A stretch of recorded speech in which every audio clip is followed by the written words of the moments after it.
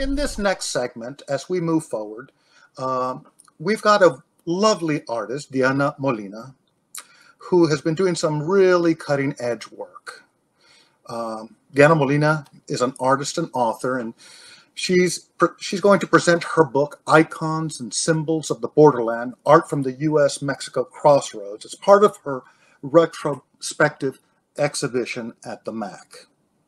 This collection of artwork, poetry, and essay combines tradition, culture, history, and nature in a variety of subjects and themes that touch on everything from the religious to the mythological to the commercial and socio-political.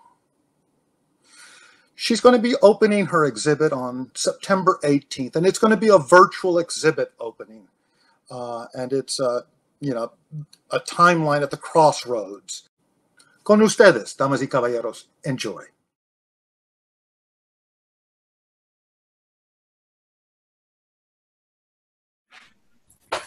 Good evening, everybody. We're here for the exhibition opening of Dos X, Timeline at the Crossroads Dos X, featuring author and artist Diana Molina at the Mexican American Cultural Center. So, welcome, Diana. Thank you, Rebecca. Good to see all of you. Diana is going to go over a brief introduction to her exhibition, and then we're going to follow up with studio visits from 5 of the artists that are featured in her book, Icons and Symbols of the Borderland. Diana, would you like to share your slideshow with us? Yes. Thank you for the introduction. As Rebecca said, this is a retrospective of my work, so I'm showing several series. We're kicking it off with the first collection from the Tarahumara. This is a Tarahumara rattle, and it's from one of the first series, a photographic series in my collection from the Tarahumara. I'm showing in this image a belt, the baskets, photographs, and in this portrait retrospective, I want to start with a few words. I will have my serpent's tongue, my woman's voice, my sexual voice, my poet's voice. I will overcome the tradition of silence. It is from Gloria Andalzúa, Borderlands, La Frontera, The New Mestiza.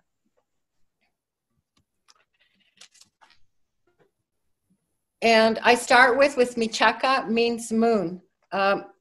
And this entire retrospective is presenting dimensions of the mestiza experience, beginning with myself, and I begin with the Tarahumara because actually I have more DNA heritage from the Tarahumara than my Spanish ancestry. So my tie to this subject is very deep. Michaca is a young girl that I know in the Sierra. And this is a copper canyon, actually 4 canyons deeper than the Grand Canyon. You can see the huarachis worn by the woman here. And these are made from recycled tires. And the series shows the images from the outdoors where they are cooking, the diet, the metate, which has ancient roots, ancient history from centuries ago, the chile. This is within the traditions of the Tarahumara for the Semana Santa, and here with runners, they are known for their running. Here she is in an ultramarathon race, 50 miles against marathon runners from across the globe, actually. And the spiritual, un altar, Guadalupe. This is Tencha, a young friend of mine, family friend, and at her home altar. Now we switch to the next series, Morena Moderna, contemporary depictions of the Virgen de Guadalupe. With this image, it shows the transnational representation, as many of the images that are in this series will show, between the Mexican, between the American flags and landscape. And so many of these are just, you know, not only the personal journey, but personal depictions. And in the race of light here with the stained glass, I have pictures of my mother and Aunt Becky, my grandmother, Nilda de la Yata, who's also been a part of the Austin community, Marta Cotera over here with, who was one of the key figures in the origins of the Mexican American Cultural Center. And now these are matachinas, which is a dance which originates in Italy, the dance between the Moors and Christians. And this is actually on the dirt road that leads to my home on a desert mesa. Now we're in Mexico City, and this is Ilana Lapid. She is also a Juntos artist and filmmaker. On this particular trip, she accompanied me to the event when the Pope went to Mexico City for the sainthood by Juan Diego. So this image shows the Pope, Guadalupe, and Telmex too. And here's another example of the commercialism. This image is called Bendita Eres entre todas las mujeres.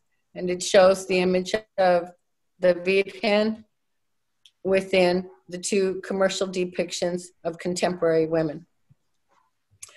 The next series is 7-string barbed wire fence, the faces of Latino immigration to the US.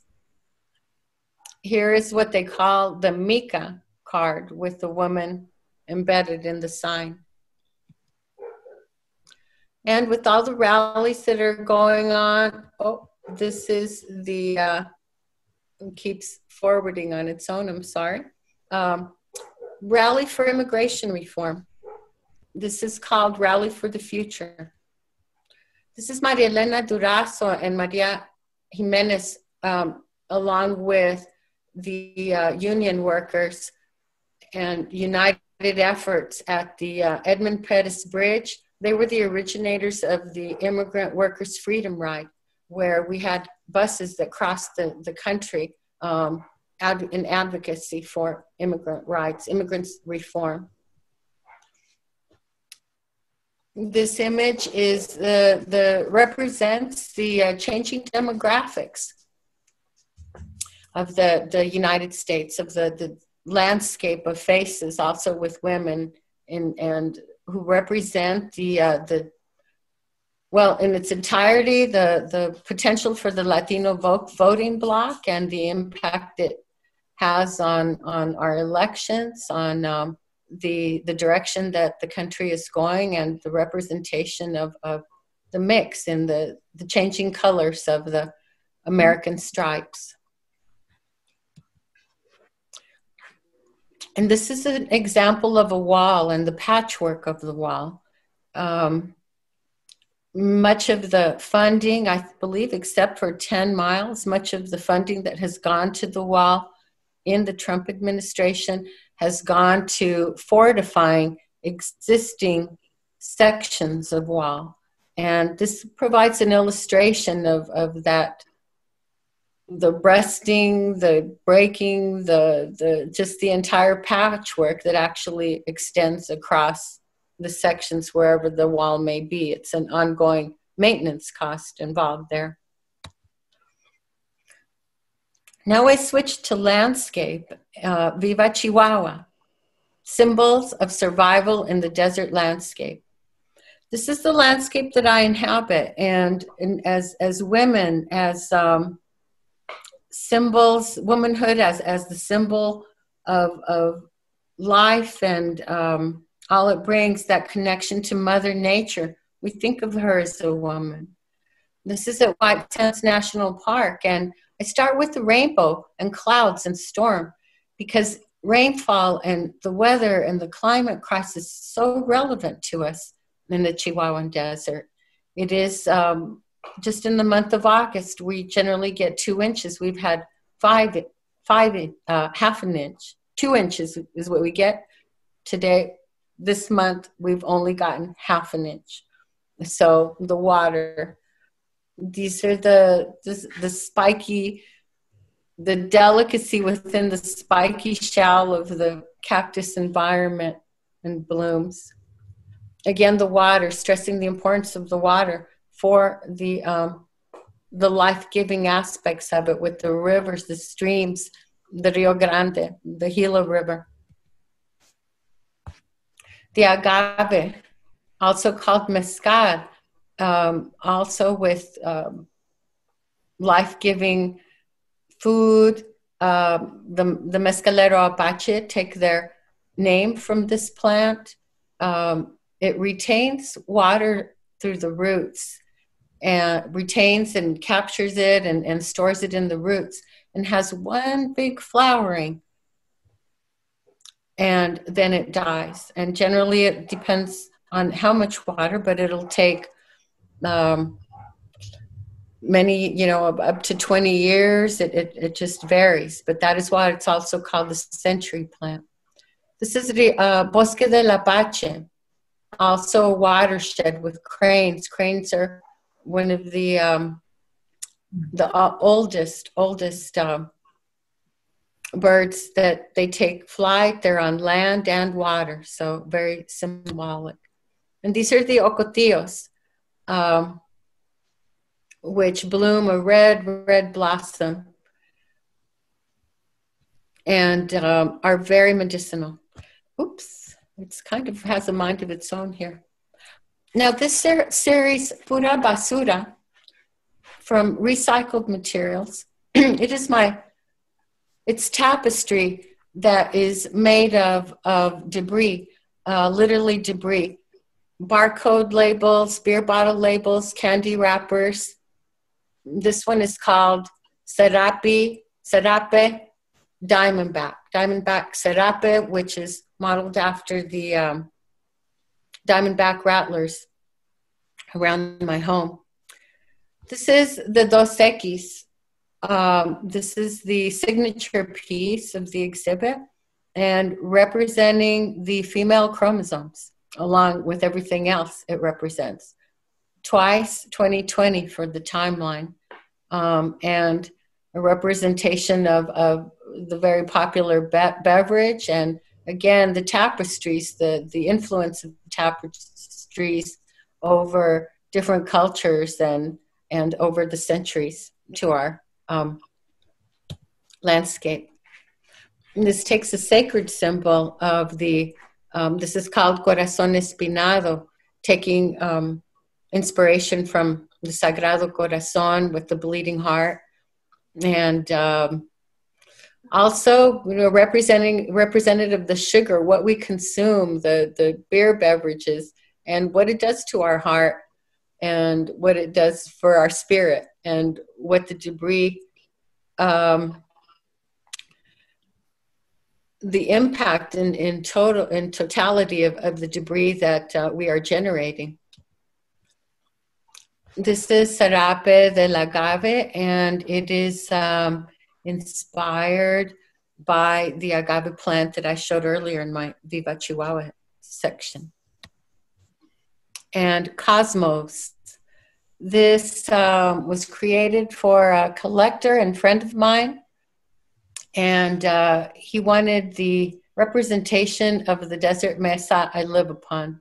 So this was created in the autumn going into winter, representing the woman, the mountains, the Gemini constellation, which is my zodiac sign, the way the moon was with Venus, the comet that flew too close to the sun. So all with symbols. And now I move on to an installation for the exhibit. And on the pedestals is my grandfather's typewriter, which I would play and type on since I was a young child. As soon as I could talk and move and walk, I was typing on that typewriter, and I inherited it. And so the link here is with the book in the the result of the personal experience, the tie of the personal experience, the family, the stories, and how that influences, how that influenced my creative process. Here in this autorretrato that I created with my mom, I show my first camera, my grandfather Angel's paperweight, picture of my parents with me as a child, and just the setting of the geographic location and family. And again, my grandfather at his little store, first shoe, and those kind of details. But just that storytelling that I grew up with, that we all grow up with over the years, from family and objects. And how it led to the book, Icons and Symbols of the Borderland, which I'm very thrilled about, and especially grateful to every Juntos artist for their participation in the process. And that's also part of the joy of the pursuit of this.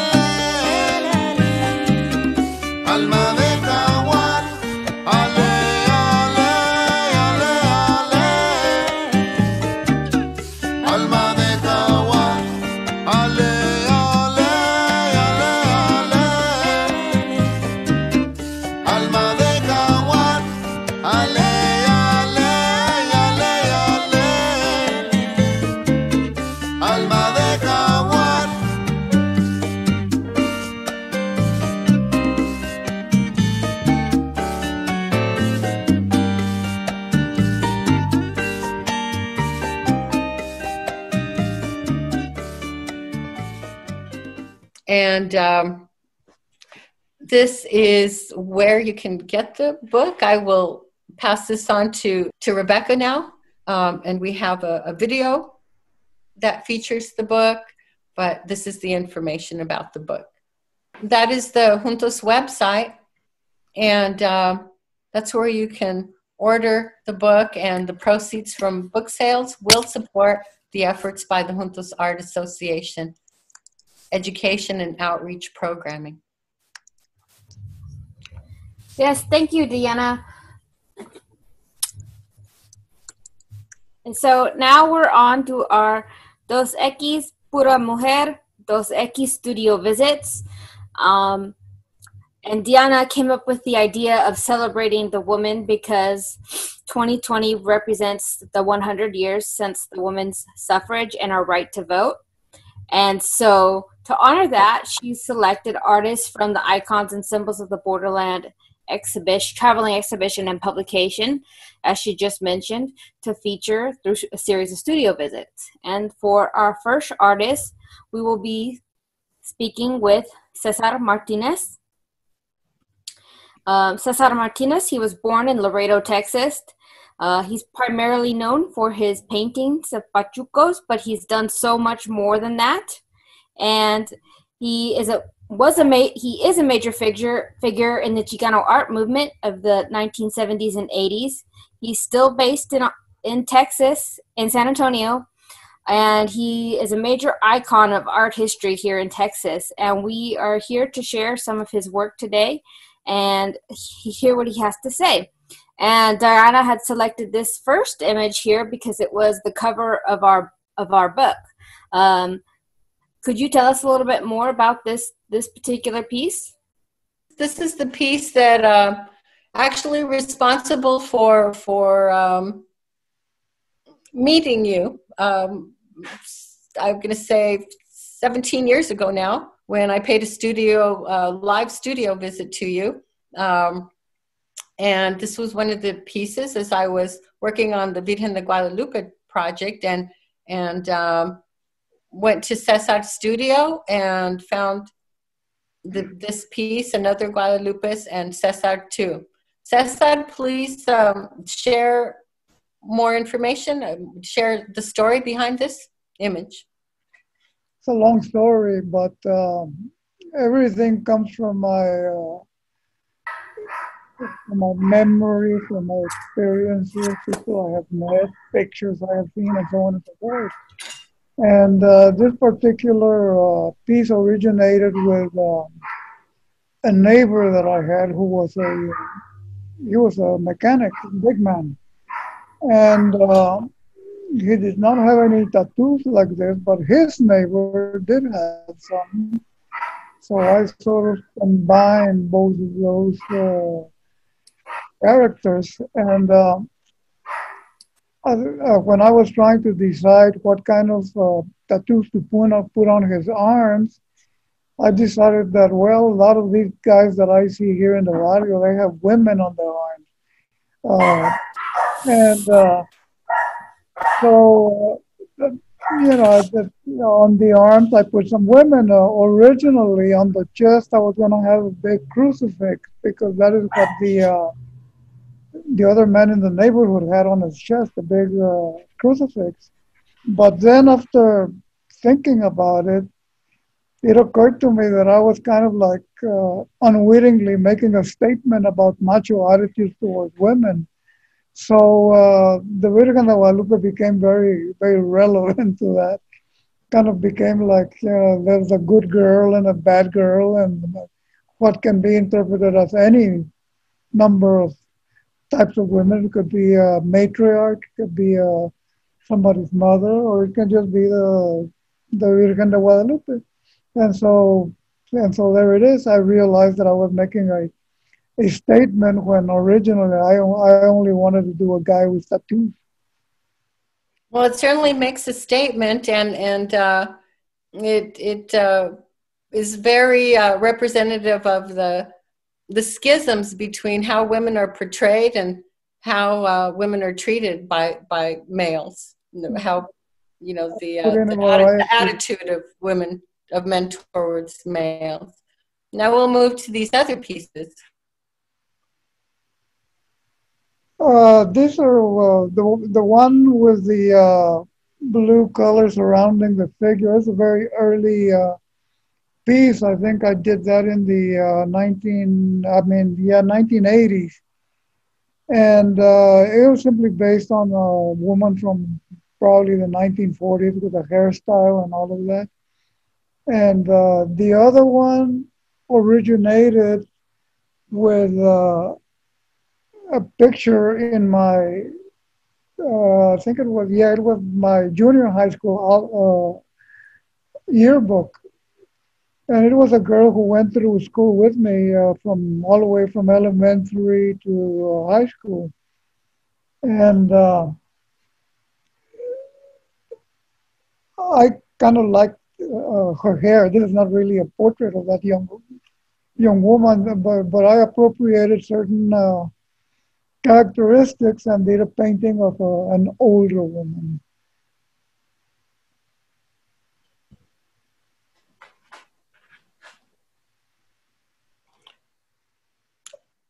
Well, I can see you like big hair. Tell us about these. Well, big hair is, I heard a woman say about another woman, oh, she has big hair. And I said to myself, well, I like that. I'm going to use that. And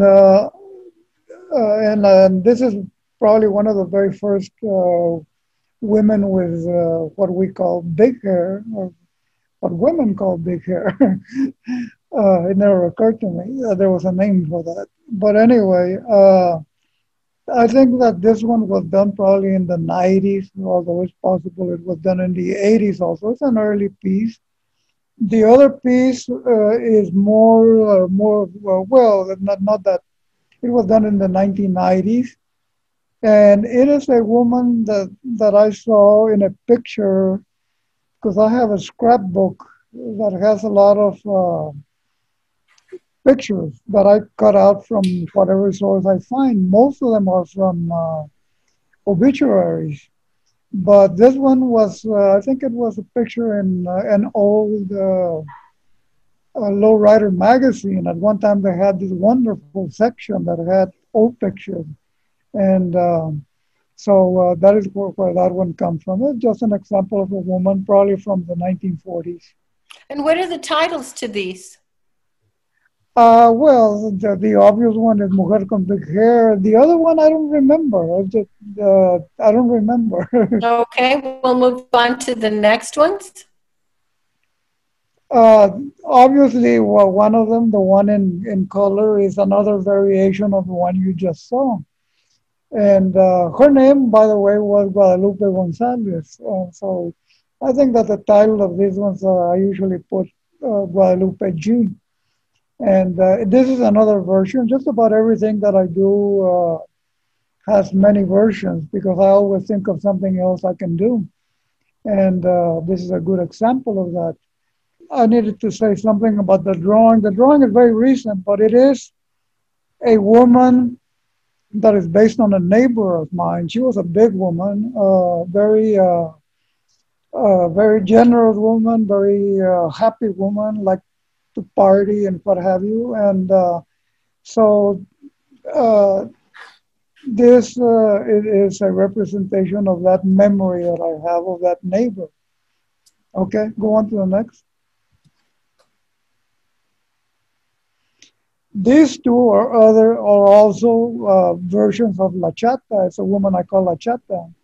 I don't know if I said that when describing the drawing, but these are all titled La Chata, and these are all versions of the same woman. Same woman with a different dress. Yeah, well, different. But she likes the same style. But, basically it's a big woman. Yes, big woman.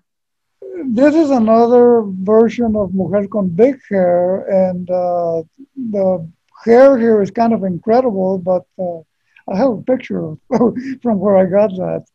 And I was doing basically a drawing of another woman with an unusual big hairdo, probably from the 50s.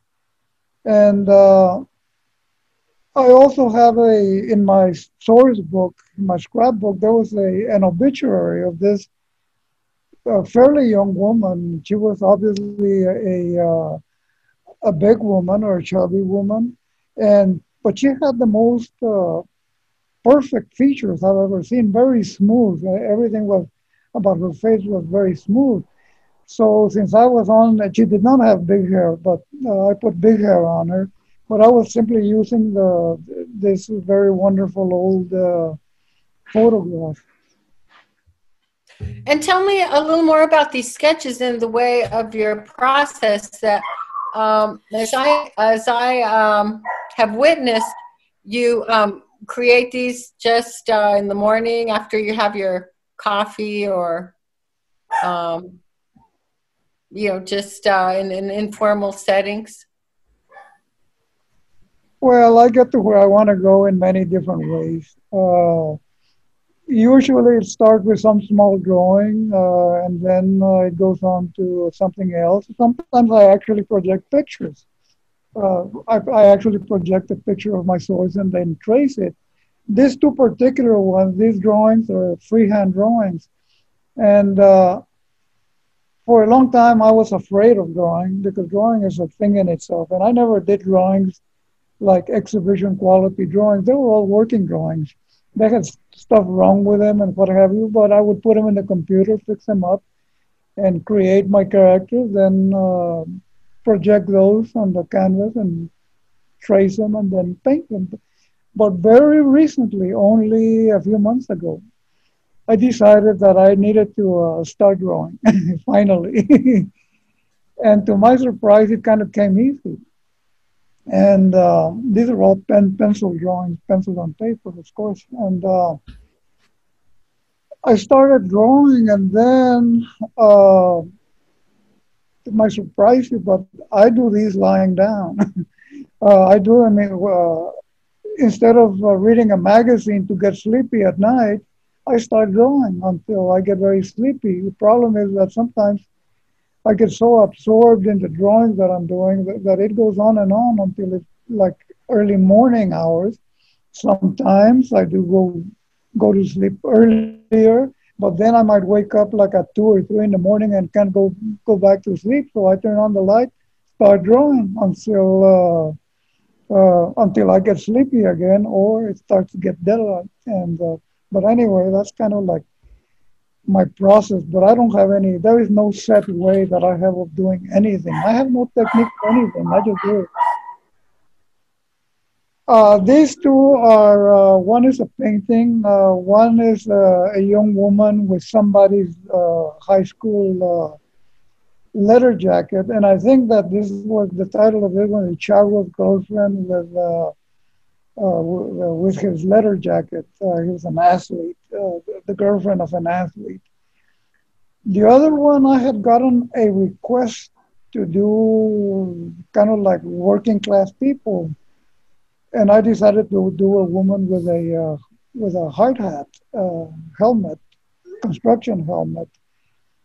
And the person that I did them for didn't like him. And so I said, well, see you later. That one is now in the collection of the University of Texas at San Antonio, along with a male counterpart. Great. Well, let's these are the last two images. If you could speak about these. Yeah, well, one is a woman from probably an obituary picture from the 1930s, a woman with a lot of makeup around the eyes, very dark, very mysterious looking, like those silent movie stars from the before sound movies.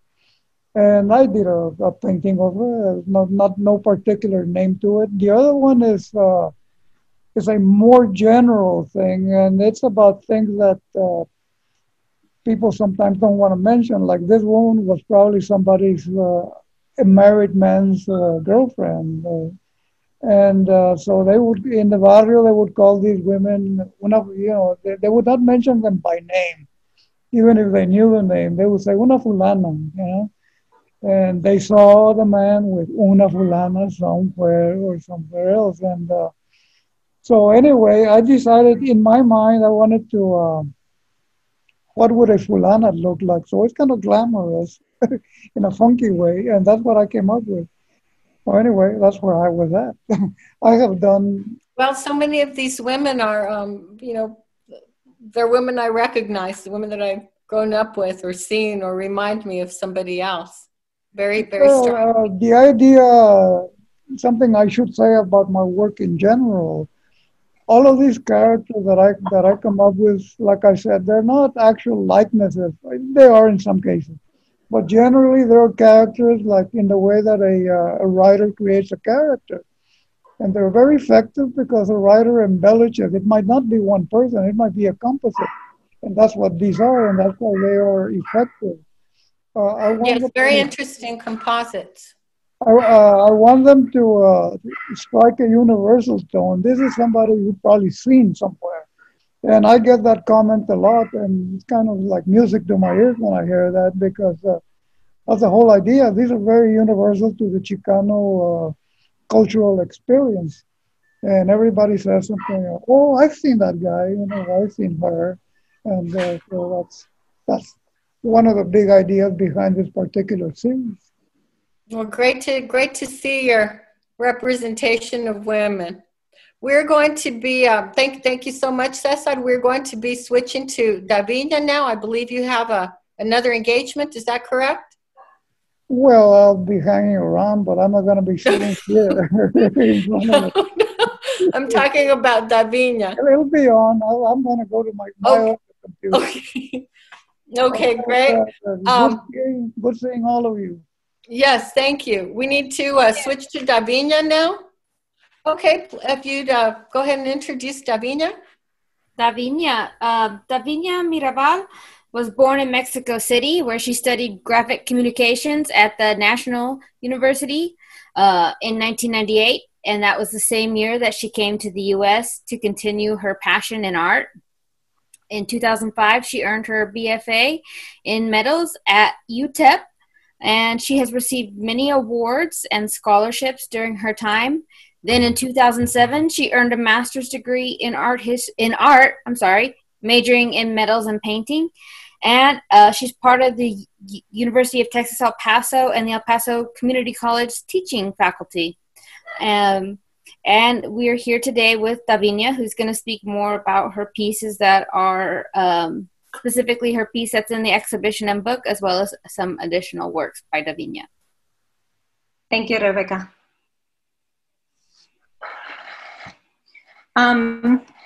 Basically what I do for like the big exhibits, it's installations. Most of my work is in jewelry, but for when I have big shows, I do installations that are based on jewelry. So if you want to go back to the other slide. There we go. These are the 4 torsos? Yes, perfect. So each one of them have a necklace. So that is the jewelry part where my installations are based on. And these necklaces were made thinking about all the days that specifically me as a woman have gone through. This piece was done right after my divorce. And the torsos are made with paper that I collected from my credit card statements because, financially, divorce is devastating. The final torso has my divorce decree that I, pieced it all together to make the torso. And then the other ones have my appointments that I had, like to go to the lawyer and do this and, like kind of continue with your life. We have a little visitor that doesn't want to go away. There you go. So basically that is what's happening with this installation. Each of the flowers in the necklaces reflects one day. How did it feel? And the stones, the different colors of stones are for the month that we are going through. So each single flower, it's a day of the year. And I did this collection for probably a year and a half, maybe almost 2 years. And again, you know, it was my journey as a woman after my divorce. But, you know, like one of the torsos, the last one, it's almost unfinished in the part of the necklace. And that it's because we are waiting for a better outcome. We don't know what is coming. We hope for the best, that, you know, the struggle is passing, and that heavy weight of the necklaces right there on your neck, kind of, you know, tightening within you, it's getting looser and looser and looser, and our journey will be better.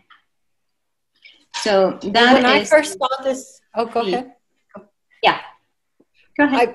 I saw this piece at the Rubin Gallery at the university. This was before I knew you, and it had such an impact on me. Just the depth, the story, and it was really great to get the backstory once I met you.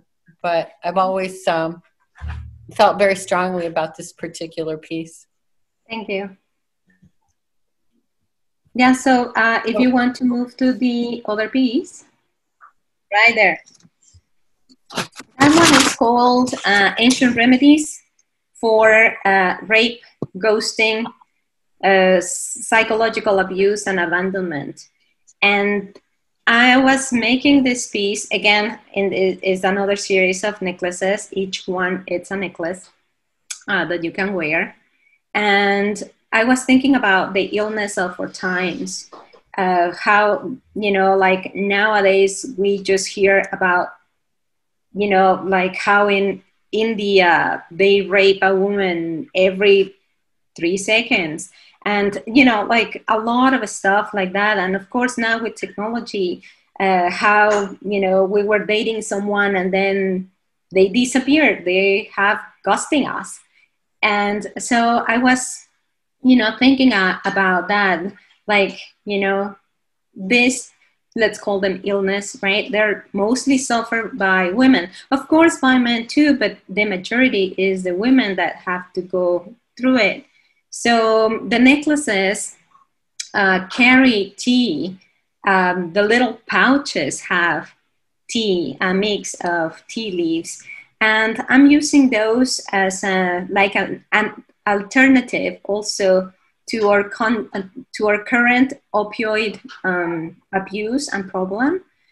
You know, like if you were raped, you go to the doctor and they give you, I don't know, Xanax or, you know, something to calm you down, or Valium to make you sleep and, you know, like forget about pain and this and that, you know, and they make us addicts. So I was thinking that maybe we can use that tea as an alternative to that.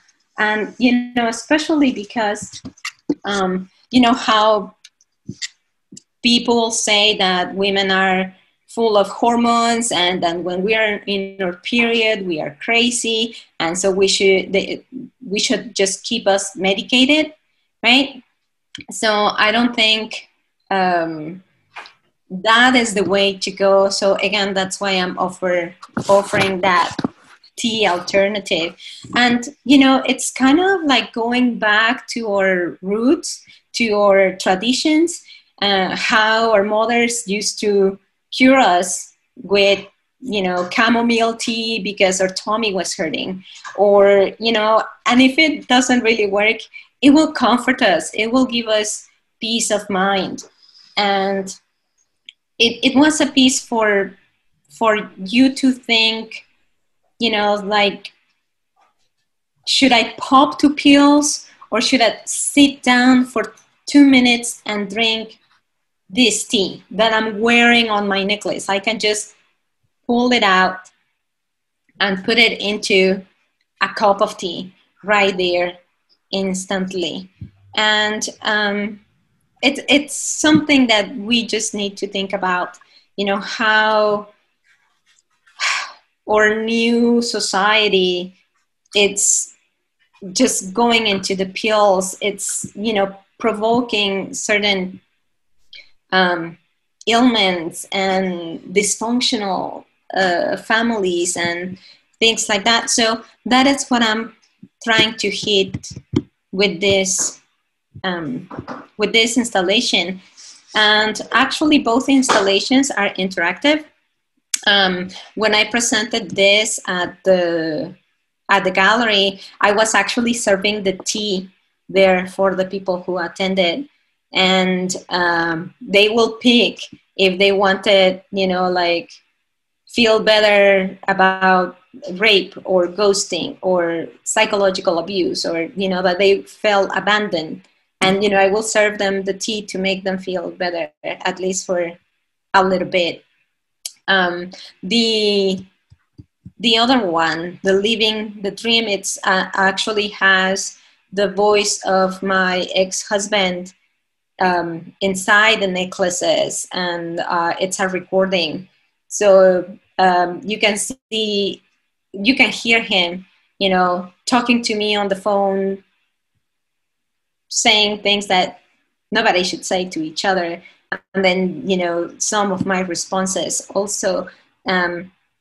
So both pieces are interactive in a certain way. They really bring you to be part of the piece. It's not just something to see, but it's something for you to think, and that at certain point you can also wear, and you can keep it with you close to your heart.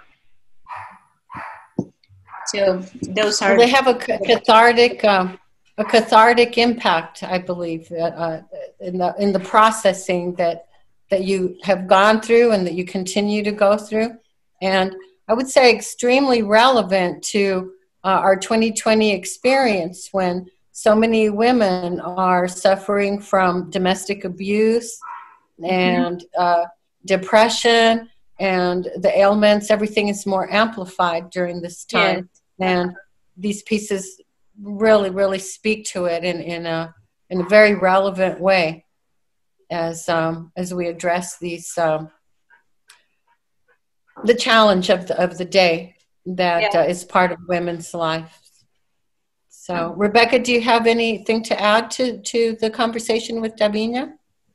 No, I'm very fascinated to learn more about these pieces. I had seen them in the book, but it's wonderful to hear you explain about how these are receipts and pieces of your past. And I love how on the last one you've left room for the future and, you know, what's to come. So it's very fascinating that you shared it with us. Thank you so much.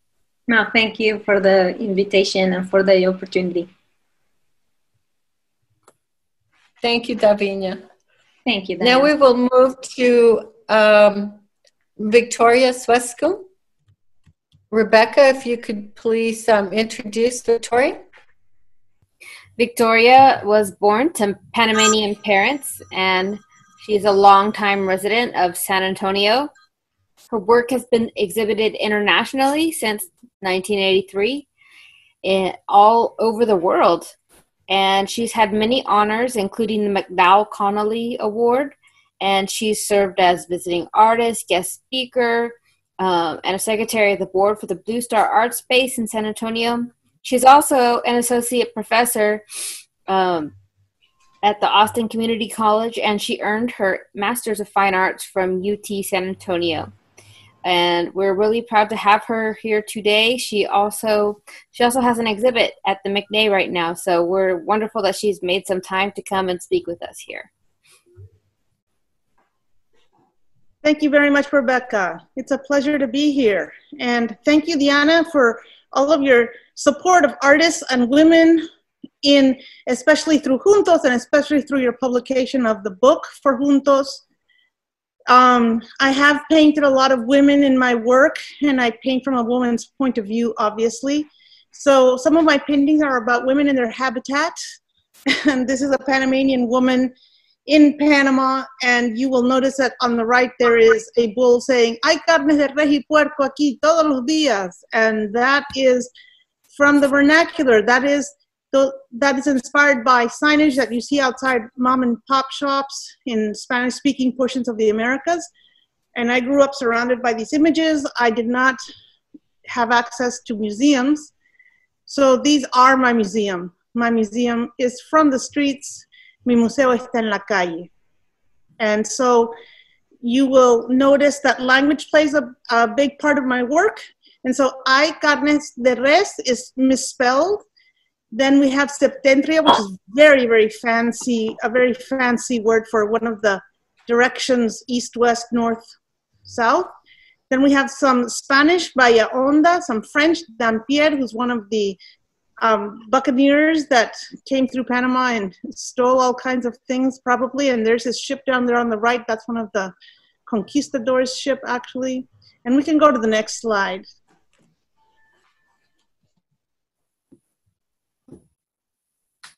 Rebecca, you want to go on to the next slide? It's on the next slide. I've moved it, I believe. Perfect. This one is called Tremendo Manicure, and it was the keystone painting for a show at the Museo Alameda, which at the time was the first Smithsonian-affiliated museum in the south of the United States, and it is no longer in existence. It is currently the Centro de Artes, and it is a painting in which a woman faces a Venus de Milo. Behind her is a bottle of detergent. Below her is a hand receiving a manicure. And the idea being that women are deceived by advertising that the detergent is going to make our hands nice and soft and we will be as beautiful as the Venus de Milo. But that is not the case. You just get stuck doing the dishes. And the painting is framed with skills I learned making piñatas as a child. And it is plastic that is harvested from wading pools and other plastic things that are abandoned at the end of summer and left in people's front lawns. Next slide.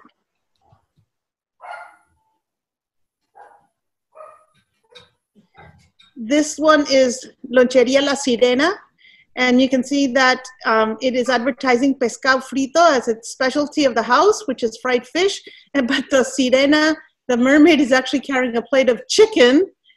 And I have no doubt that some of the guests would actually rather have her for lunch. So there is all of that play between images and words that don't quite go together, but when you do absorb them together, they lead you to new meaning. Again, this woman is flanked by two figures. On one side is the male Mano de Piedra Duran, and on the left is the Venus, again, de Milo. And so those are the two sort of gold standards for male and female. And the mermaid is her own gold standard. And those, the painting is huge. It's about 4 by 5 feet tall, 4 feet wide. And I just put her in a niche, in a nicho. And that is the Venus and Mano de Piedra are painted directly on the wall. So together, all of this is probably about 12 feet tall. Next slide. This is imagery inspired by a beauty parlor called Salón de Belleza Lupita, and beauty parlors, which are parlors of beauty, like a fine arts gallery, are where I first learned the word aesthetic. And I did not understand what people were telling me or talking about when they would use the word aesthetic in graduate school. And then I realized, oh, when I saw it in the beauty parlor, oh, that's what they've been talking about. So I learned about beauty and finessing and making things look a certain way and your taste in the things that you like. All that idea of aesthetic, I learned it in a beauty parlor. And in this case, it's a unisex parlor. And so you have the man on the left. But the funny thing is that they look like they're having an argument. I don't know how the people in this beauty parlor thought somebody would think, oh, I need my hair cut, I'm gonna go in there. This is not your normal type of advertising. Next slide.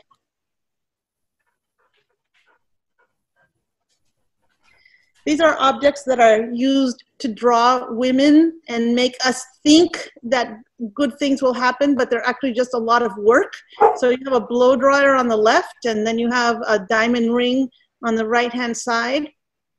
So big hair and weddings are a lot of work. Next.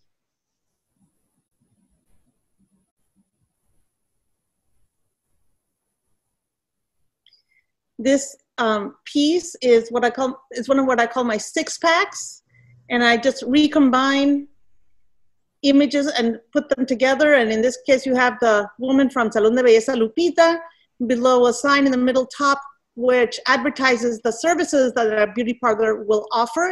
And as you can see, it is unisex. You have the carne de res figured again. On the bottom left, you have carniceria, which has, instead of beef, it has a chicken underneath, but it's also misspelled with an S. And there is a lot that I could say about any of the images that I have already shown you, or these, but really I hope that every person just looks at them, that they play off of each other, and that you draw your own reading. Make these stories, bring them into your life. This is Mujer Bien Peinada, and this is another woman being used to lure you into the beauty parlor, and she has this very nice necklace on and big earrings. So it reminds me of the 80s, you know, that you'd want this sort of coif. And I again am inspired by the vernacular that I see, and beauty parlors are just one of the big #1 storefronts that still have painted signage on the outside. So carnicerías, ferreterías, salones de belleza, those are and auto body shops. Those are the most common types of signage that you will find. This is a painting that has traveled all around the world. I went to the 50th Venice Biennale. I was a part of the Panamanian delegation, official there. And it is a woman who displaces Leonardo da Vinci's man, from Vitruvius Man, and she is now Vitruvius Woman. And she is a native woman. She is not a Spanish woman. But look at how generous she is. She has so many arms, and she is breastfeeding a child, and she still has an extra hand to welcome that boatload of Spaniards that's coming over to South America. Above her head is a ceramic of the pre-Columbian, pre-arrival artwork that existed in Central America. And it is a Native American wearing a jaguar skin. And so she is crowned with this native head as she welcomes the Spanish men. And it was seen in a marketplace in Ecuador, where this work also traveled to a Biennale in Cuenca. And I'm sorry, this painting did not travel. I was in the Biennale in Cuenca, and I saw in the marketplace they were advertising panties bikini, so they had misspelled bikini, and my name is Victoria, and I go by Vicky, so hence the panties were made for me. And so I've put the panties also where Leonardo's Vitruvius Man would normally go. Next slide.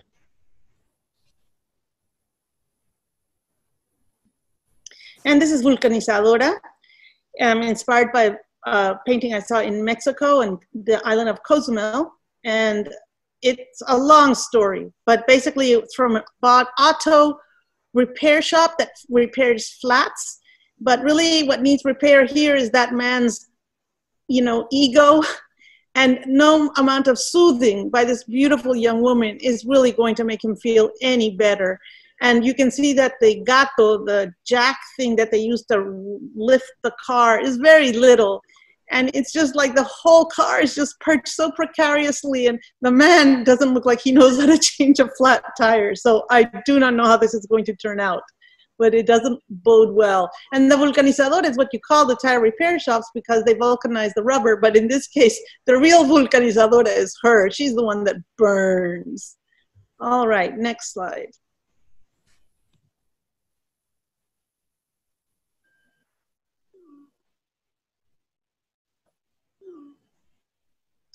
And this image was also part of the exhibit at the Museo Alameda, and it is also inspired by a beauty parlor. It is a woman whose fingernails are very, very long, beautifully manicured, and she holds roses.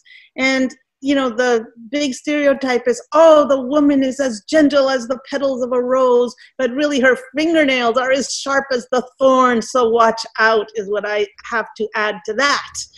And I happened to make this on the floor using materials that I found in either Latin American shops in San Antonio or from native trees. And so the manicure itself are all made from poisonous beads of the mountain laurel, as are the bracelets, the yellow bracelets. And this is the last image that I wanted to show you. Thank you all for looking at the work, and I hope that you look closely at paintings when you go past them at signage. This is from a shop that sells things for your house, again luring the woman in, oh, you can decorate your house. And it's a his and hers matching mattresses. So it's advertising twin y queen, but really it's a his and hers. And so on that, I pass the baton to the next artist tonight. Well, thank you so much, Victoria. It's so, I've always been very fascinated by your beautiful vernacular paintings. And you touch on nature, the historic relationships, the relationship between men and women. And at the end of the day, all that lures the female into the shops. So thank you, and always good to visit your studio. Thank you, Diana. Now we will pass it on to Mark. And Rebecca, if you could please introduce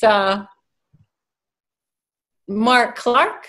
Let's go ahead and go to Mark. Perfect. So Mark Clark was born in Honolulu, Hawaii.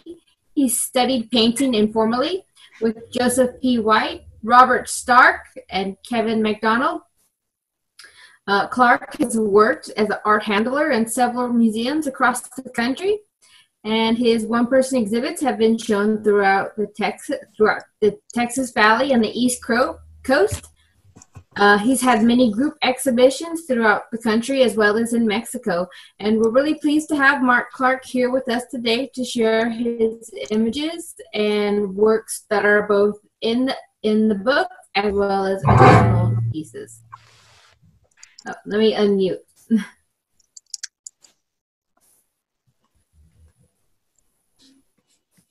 Oh, hi. Can you hear me? We can hear Yes, you. we can. Oh, hey. It's good to be here. This first image here brings back some very interesting memories. So when I worked for the National Gallery, they sent me to Mexico City because I was the only one of 1,000 employees in the building that spoke Spanish. And one of my jobs down in Mexico City was to pick up the head of Coyo Xauqui, which was about a 400-pound greenstone head. Coyo Xauqui's now a moon goddess. She was the daughter of Coatlicue, the earth deity. And apparently Coatlicue got pregnant by a ball of feathers, and the rest of the family was absolutely horrified, and they vowed to slay the baby that was going to be born. They didn't know that it was going to be Tezcatlipoca, the smoking mirror, really ferocious war god.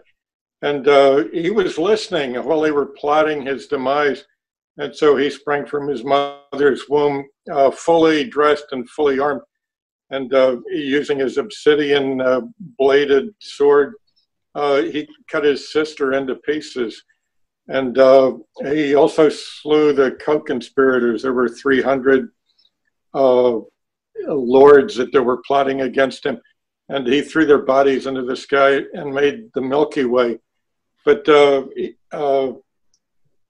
Podlique was really heartbroken at the death of her daughter. And so he tossed the pieces of her corpse into the sky, and it forms the moon.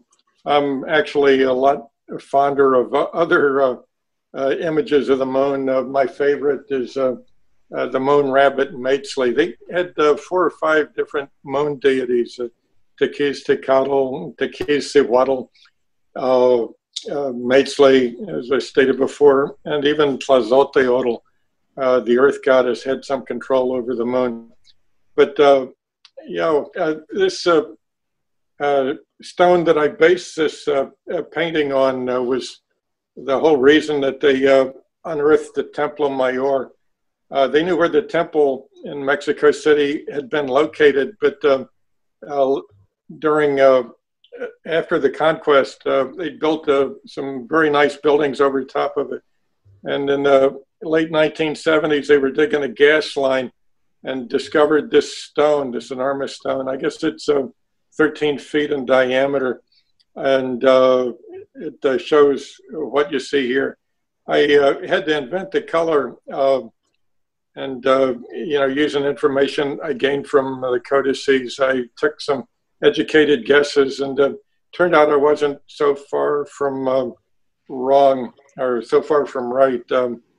They have this on display at the Museo de Templo Mayor now, and there's a slide that comes on that shows you the way that the coloring actually was. They did tests on the surface of the stone and figured out what went where.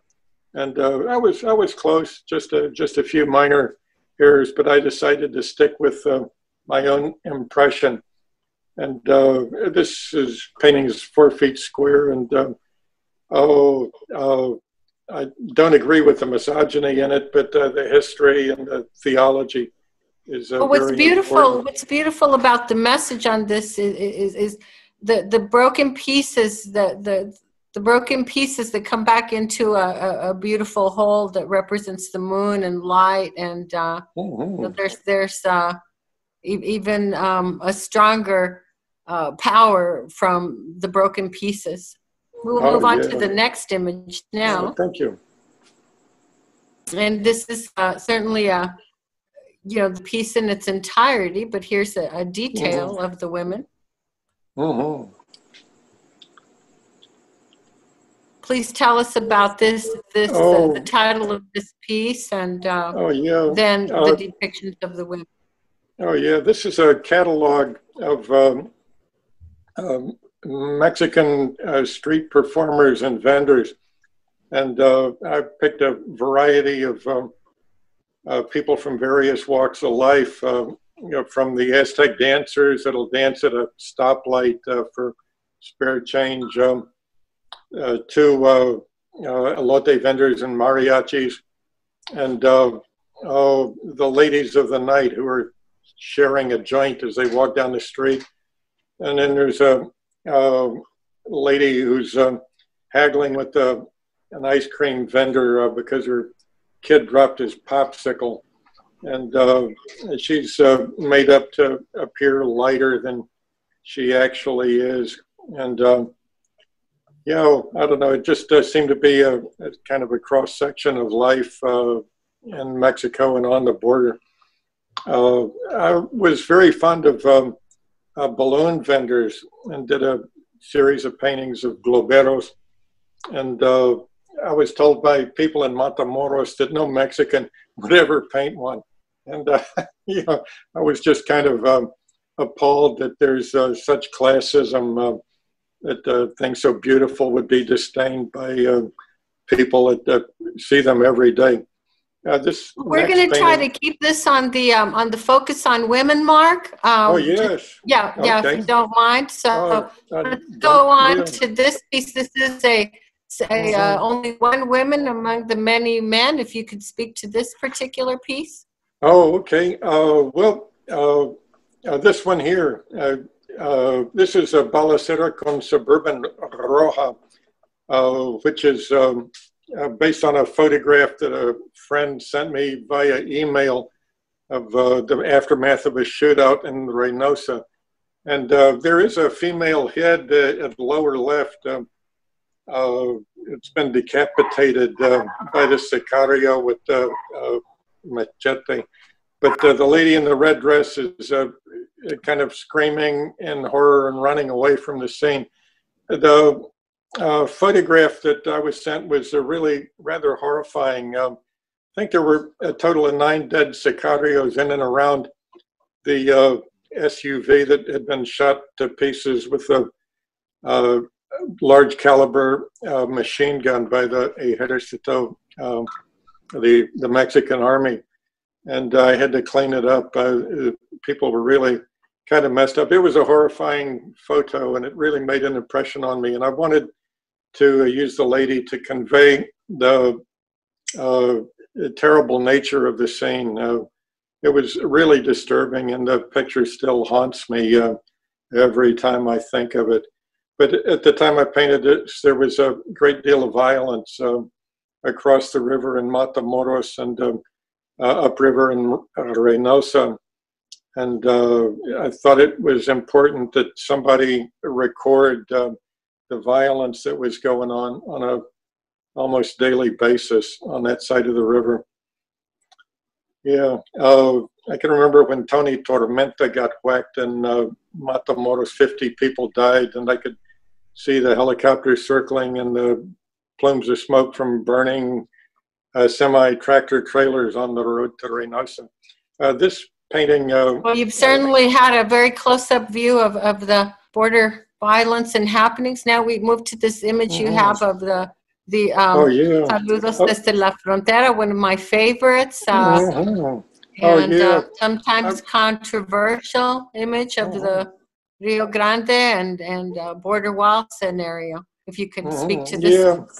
Oh yeah, this is the second version I did of this theme. And I put the old bridge, the Brownsville Matamoros bridge that was put up in, I guess, about 1911 in the background because it's very distinctive. And I used to live about 3/4 of a mile on the other side of the bridge. I could see it from my studio before they built that stinking border wall through my view of the river. And I really hate the wall, and I wanted to show my disdain for the Customs and Border Protection people, the Border Patrol, and ICE by showing how easy it was to distract the Border Patrolman, who you see waving at the pinup in the middle of the river, who's floating on an inner tube, to distract them from their job while 20 indocumentados swim the river behind them, climb up the bank, and then go over the wall. And I had postcards made of the larger version of this that I used to ride my bicycle along the river on the Mexican side of the wall. And when I encountered Border Patrolmen, I would give them a free postcard. And their responses were always rather amusing. But I really kind of wanted to rub their nose in it. The whole, I don't know, the whole issue, the Northern Gringos' ideas about Mexican immigration really offend me. And you've also had some the controversial aspect as well as the objectification of women has come up with this image. Oh yeah, well she is rather tantalizing, and these suckers are really kind of falling for it. Yes. Yeah. I'd checked a book out of the library, The Great American Pinup, and thought I would do the Great Mexican American Pinup in response to that. And so I took a sexualized image of a female and put it dead center in the painting, and then use it to ridicule the Department of Homeland Security. And it was very effective, but it certainly pissed off a number of people, including the wife of an ICE agent who called me out as the poster child for cultural appropriation. She reviewed a show I did of the Aztec deities without ever going to the show. And so... well, this particular image really caught my attention from the first time, and I went to your studio visit, and I'm happy to say that it now hangs in my own studio. Oh yeah, and thank you so much, Mark. We're going to have to wrap it up here. Perfect. With let's see if we have Gaspar Enriquez. Thank you for including me. Adios. Thank you so much. Adios, Mark. Thank you, and really enjoyed your insights, your narrative on your pieces. This is Gaspar Enriquez studio. We had some kind of glitch in communication, so I will just go through some of his. Do we have Gaspar here? Yes, we have Gaspar. Wonderful. Here. Would you like me to? Okay, please. Okay. Gaspar Enriquez was born in El Paso and began his art training at the East Los Angeles Junior College. He earned his BA from the University of Texas, El Paso, and his Master of Arts in Metals at New Mexico State University. He taught art at Bowie High School on the El Paso Juarez border for decades, and many of his students provided inspiration for his work. His work has been exhibited in numerous exhibitions, including the well-known Cara Chicano Art Resistance and Affirmation, 1955 to 1985, and it has been exhibited throughout the Southwest and the United States. He was also the first commission from the National Portrait Gallery for the Smithsonian. So we are very, very pleased to have Gaspar here with us tonight. Can you see the images, Gaspar? I can see the images, yes. Okay, so if you could just speak about each image and we'll just flip through them. Okay. This, the one on the left side is titled La Gebbie in Red. And all of the images that you probably will see, or most of them, were my students. So I started recording them when I actually started teaching there, because they lived in the same neighborhood that I used to live when I was growing up. The one on the right-hand side is La Erica La Cholita. And she was one of my, well, actually, they're all my favorite students. So can we go to the next one? There we go. The one on the left-hand side is called La Petsy. I did another one of La Petsy y los Homeboys y los Cuartos. She was also one of my students. The other one on the right-hand side is Sandra La Cholita, and she is actually the sister of Erica. She is also one of my favorite models.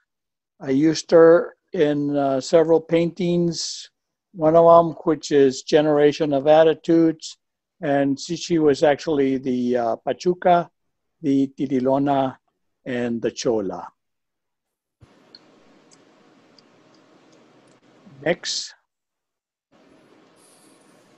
This is Ana La Charra.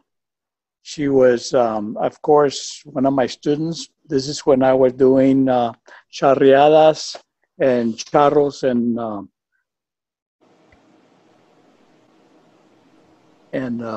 charreadas. Okay, thank you.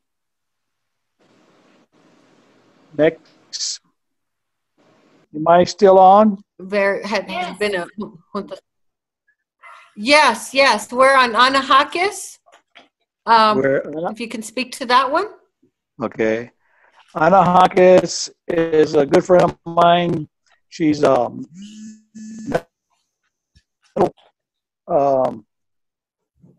she was a metal instructor at UTEP for a while, but she does some tremendous little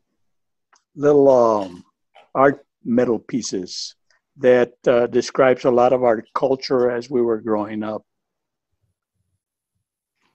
Can we go to the next one? This is Susie Davidoff, and I've been doing a series of artists that are friends of mine and familiar, and whose work I have admired their dedication. So there's going to be several of them, several artists that I have painted.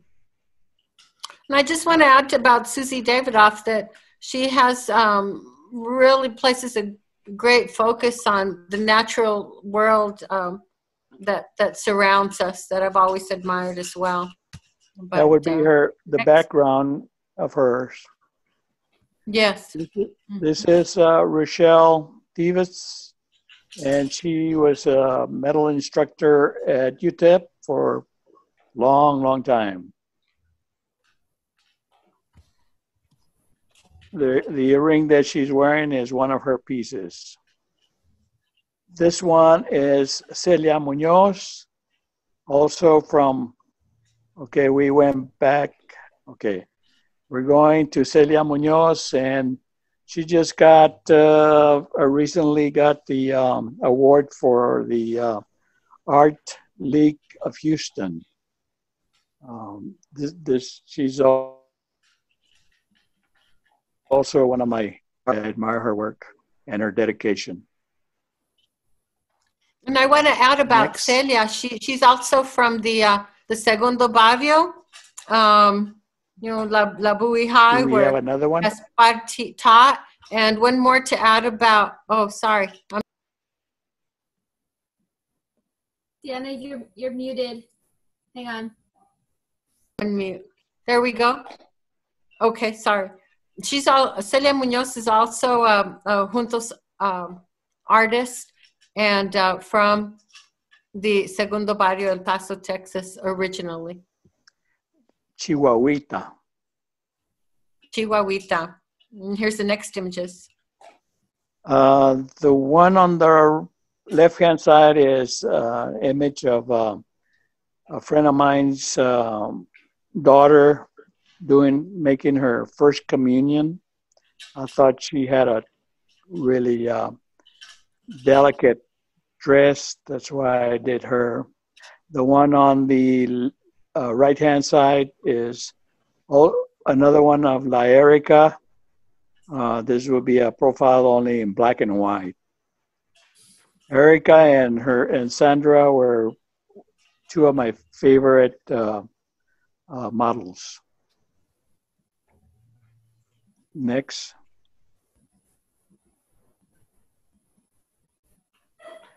This is a nude, and the tattoo on her back is, the title of this one is Carrying the Past, and she carries the past, her culture in her back. The face that you will see, that would be her face. Since you are unable to see it, I actually put her face in the back. Next. Well, I believe that concludes the images for you, Gaspar, and you know, such a strong representation of the women here in El Paso, the artists here, the traditional and the non-traditional in a sense.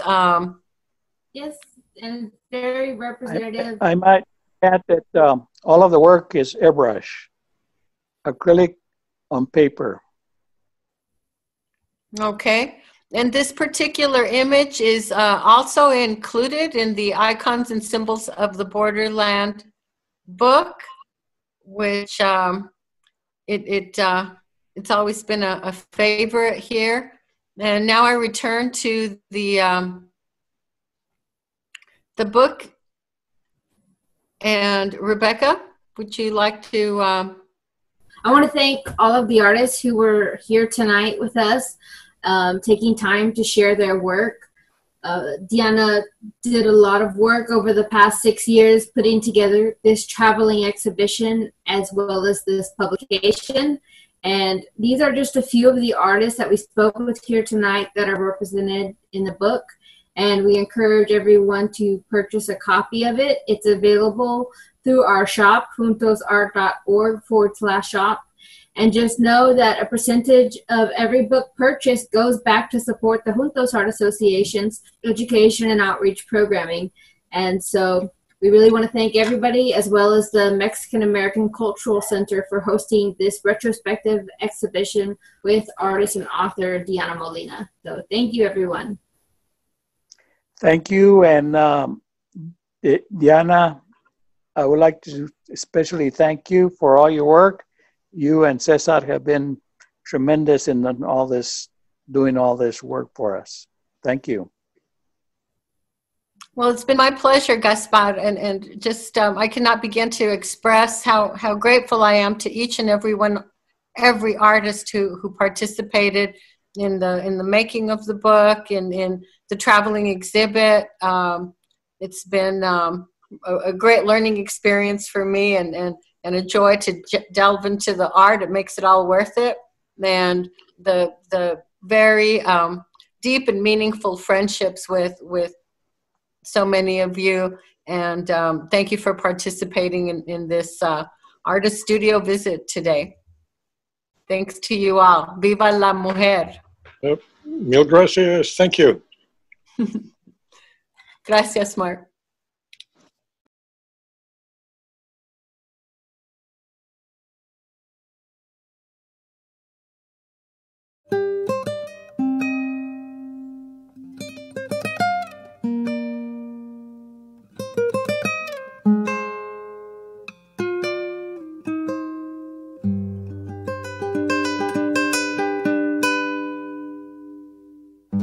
Empacó un par de camisas, un sombrero, su vocación de aventurero, 6 consejos, 7 fotos, 1000 recuerdos. Empacó sus ganas de quedarse, su condición de transformarse en el hombre que soñó y no ha logrado. Dijo adiós con una mueca disfrazada de sonrisa y le suplicó a su Dios crucificado en la repisa el resguardo de los suyos, y perforó la frontera como pudo.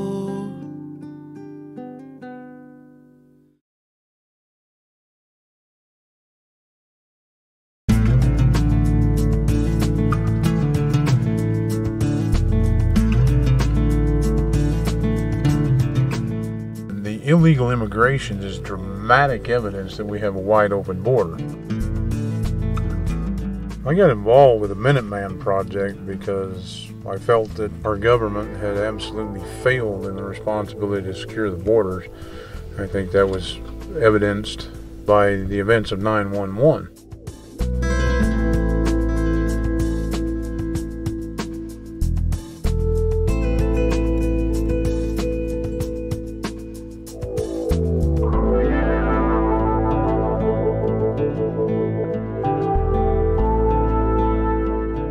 In all honesty, I absolutely hate the idea of a border fence. There is a lot of legitimate commerce that goes back and forth across the border. You know, when it's roundup time, their cowboys come over and help, and vice versa. And it's going to be a sad thing to see that end.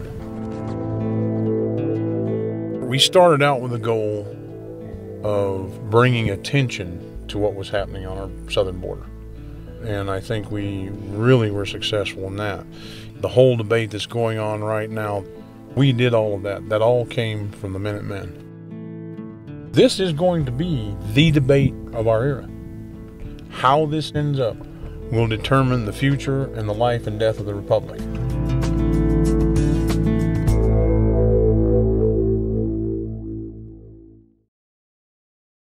Cesar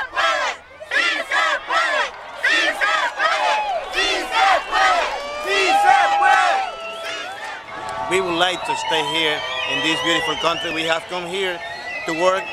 We are just part of this country already.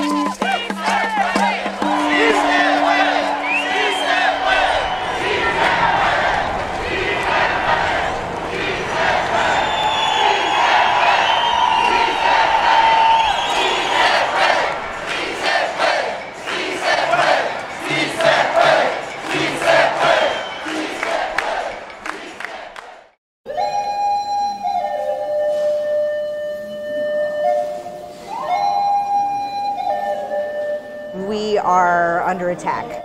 I've never felt so under attack in the place that I've lived my entire life.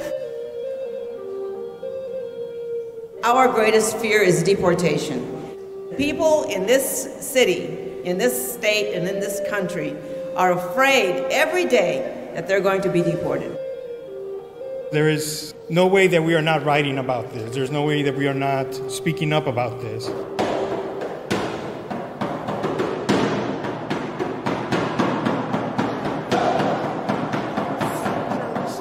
What brings me out here today is fellowship with like-minded writers and people who appreciate poetry of resistance, writers who have something to say about the current state of our world and care about it enough to want to change it. Don't stop until it's gone. No more borders, no more walls, no more lies. Thank you. There's been a lot of talk about border walls, and a lot of people don't realize when they talk about this wall that El Valle, the border, is a real place. We are a real people. And this symbol that is being planned and is already in place in a lot of areas in our Valle is cutting across our lives. It is a violence against us. They closed the door and the metal gate, and I could never return to my country, even as I was returned to my country. For anyone who's ever been laughed at for saying sandwich, or library, or pizza, or had their name butchered by some pinche gringo who didn't even want to try, it's for being told to speak American on this soil where we rolled tortillas before we ever broke any bread. And there was a Santa Fe before there was a Plymouth Rock. There was an El Paso before there was a Philadelphia. There was a San Antonio before there was ever a Washington, D.C. And I did not write this poem for you. I wrote it for me. Thank you. Now I gotta talk to a border cop because all vehicles must stop. I was driving through the checkpoint with my dog. We're all part of 100,000 other poets that are doing this around the world this month, this weekend. It's really a powerful feeling. I hope we all feel empowered by that.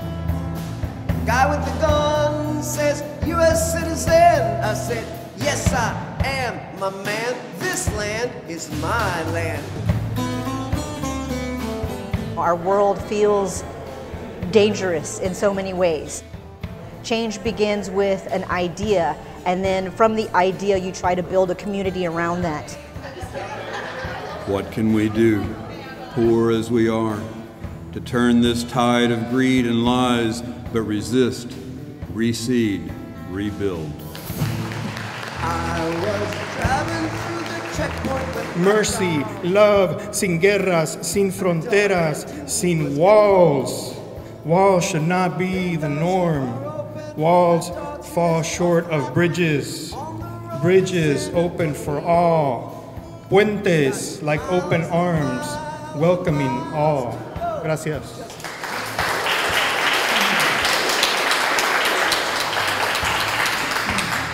We have a lot of work to do, and it's not for the faint-hearted.